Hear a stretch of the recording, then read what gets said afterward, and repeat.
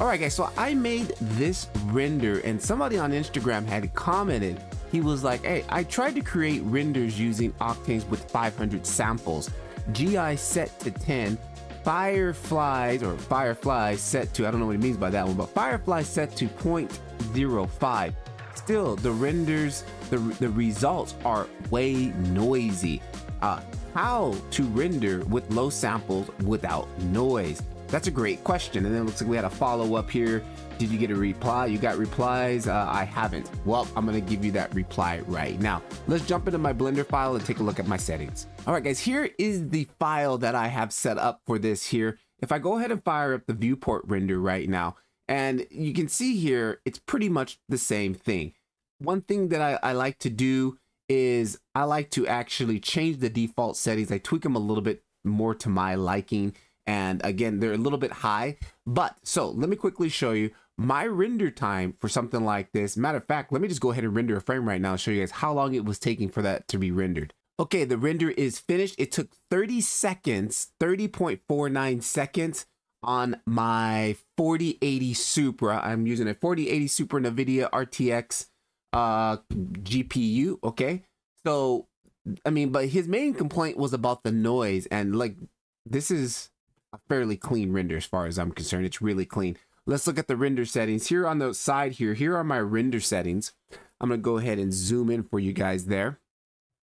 So I am using the path tracing kernel. I had a max samples of 800. Viewport was set to 250. Diffuse was set to 8. Specular was set to 12, which I probably could have bumped that up, but I just kept it a little below. Scattering set to 8. And then this is pretty much overlapping. I leave that at default. My Ray Espelon was at default. This was at default. And we scroll down some more. Here is my caustic blur default. My GI clamp was also set to 10. Okay. And then everything else is pretty much default.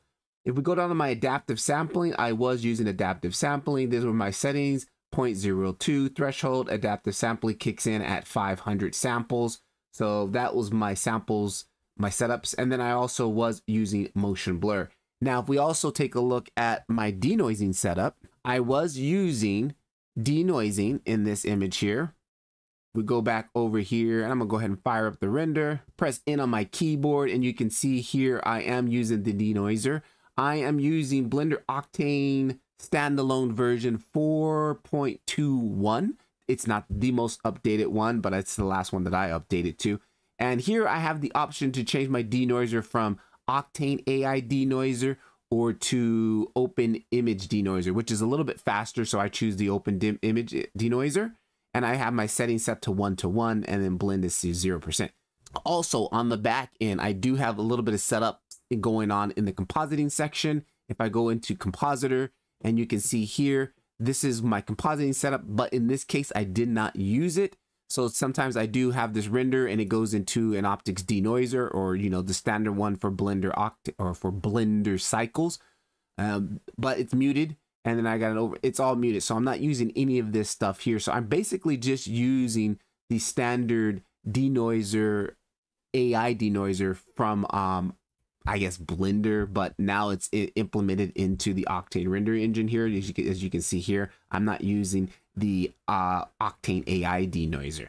All right, so that's pretty much the settings that I've used. So the one thing that I can definitely recommend if you're still getting a lot of noise is it's your lights. You really need to pay attention to how many lights you have in your scene.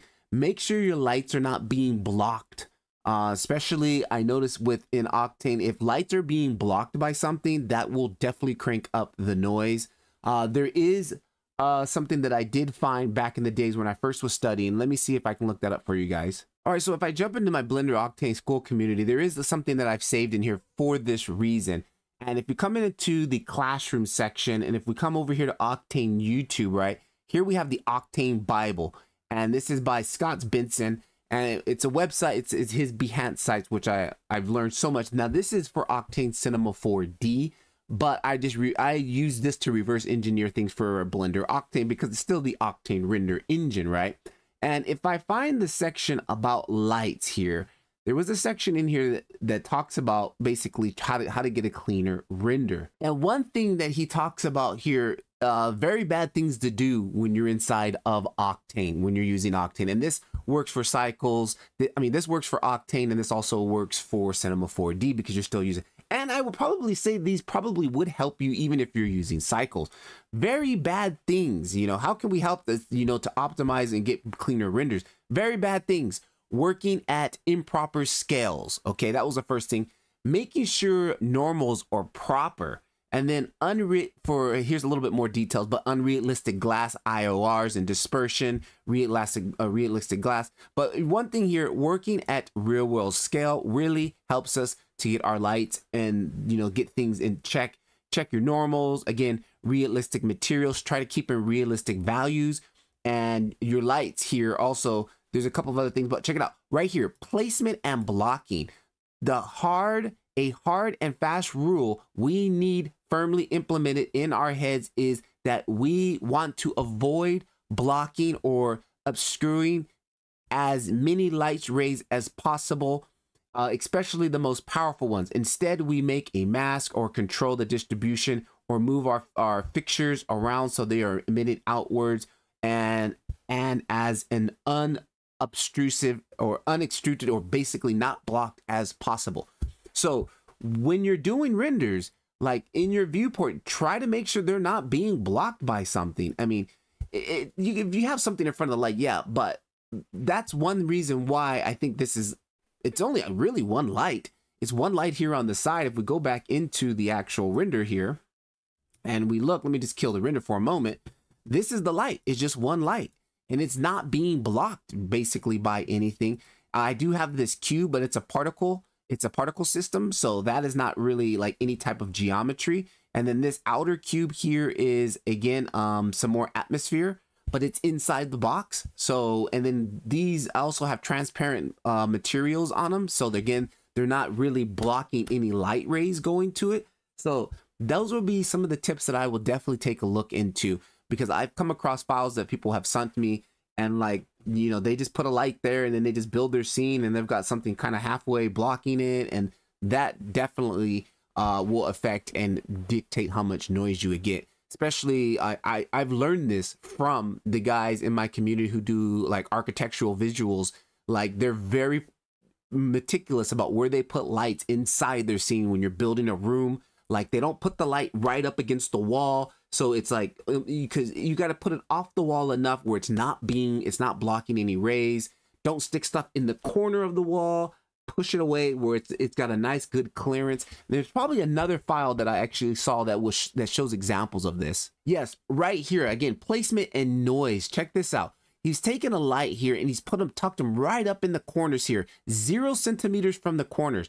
2 lights. Look how much noise was generated in that render, right? Again, 10 centimeters from the corner. Now he pulls them away. A little bit less noise. 25 centimeters from the corner. 50 centimeters from the corner. Look at the difference in the render right there, okay? So again, this is right here. 10 centimeter radius spheres lights with 64 samples. Okay, so this is a prime example of making sure you're giving your lights their space that's needed. This is Octane. Now, I don't know, I have not tried this with Cycles, but again, I stress this when people who want to use Octane is a little bit more advanced. It's heavily built off of real world specs and the things with rendering and like all this wizardry going on. And I do know you cannot be as, I would say, sloppy or things like this where the light placement, you can't be that sloppy in Octane like you can in Cycles, right? So you got to take note of that. And that's why people kind of in the beginning don't understand what they're dealing with when they get into Octane. Octane ain't no joke. I say again, you know, Cycles is a good render. It's cool, but it's like a little Cessna plane. It's great for beginners. It's great for people who want to start learning. But if you want more, you want more options, you want more detail stuff like that, it's like a 747 jumbo jet. There's switches and dials everywhere in the cockpit. That is my analogy from going from Cycles to Octane. Do you always need to fly a 747 jumbo jet if you're just going to take a 20-minute flight? No, you just hop in the Cessna and just go up and down and you land, right? It just really depends on your needs and what you want. I prefer I prefer Octane. I like it. I don't hate on cycles. I still use cycles, you know, and sometimes I even use Eevee just because if I'm rendering out something really quick, I don't have to commit to nothing because all three of those engines are free. I just go to my Blender and choose the one I want to use for that project. Plain and simple. I'm done. If you guys like this, you guys want more content like this, check out my Blender Octane community. I'll give you a 7-day free trial. Links down in the description. If you can't afford that, go to the Discord. It's free. Go to Gumroad. Lots of free resources there. Or just go to my YouTube channel and download my Blender 101 Octane guide. It's free. I'm out. Peace.